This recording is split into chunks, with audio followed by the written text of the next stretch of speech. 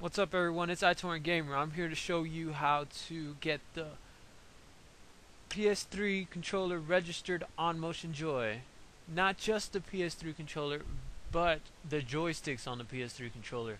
I know a lot of people are having trouble actually getting them to work. The first time works smooth, freshly installed software, everything's going smooth, you install the drivers, you boot down your computer, boot it back up, and now the joysticks don't work and you're wondering what in the world happened. So what you're gonna have to do is go ahead, open the emulator software, plug in your PS3 controller, and I'll show you that mine don't work either. See, there it is. It's not working. Everything else works but my joysticks. So first off, I don't want to hear that you've tried everything, because I've been seeing that everywhere. I've tried this, I've tried that, I've tried everything I can think of, everything that I've seen.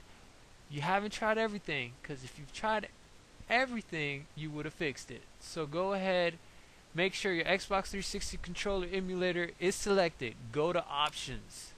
Now, right here where it says X input, make sure that the DualShock 3 axis controller is here. See?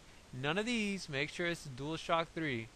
Now, once you have that cleared up, make sure all the buttons are correct. Then click enabled. Then go back to home. Once you're in home, you're going to go to the game controller panel.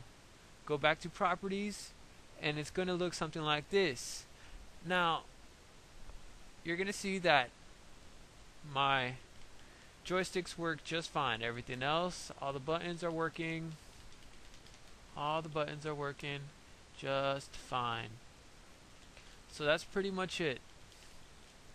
If you have any questions, comments, concerns, please feel free to leave me a comment below. Don't send me a private message, because I'm not going to answer you.